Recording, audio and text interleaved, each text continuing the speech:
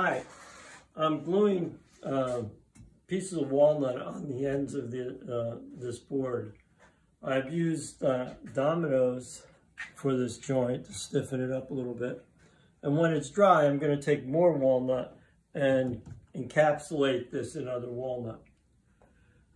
I'm trying to put some pressure on our glue joint, and even though I have two antique clamps like this that are pretty long, they're just not long enough.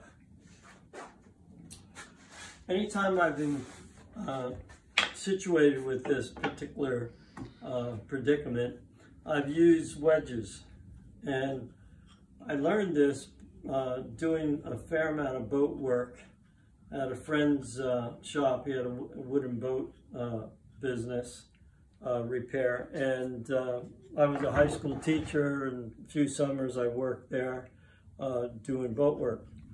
And we've always used wedges whenever we wanted a steam bend or get something, a long piece locked into another piece. So underneath this piece is sandpaper so it doesn't move, and I have some really heavy clamps on there.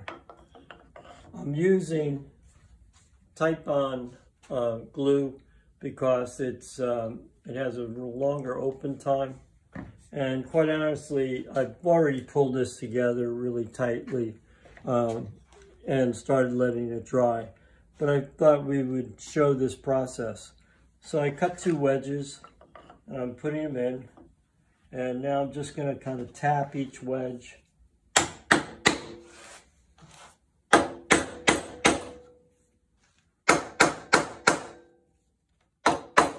And that puts a lot of pressure on the joint, pulling it together.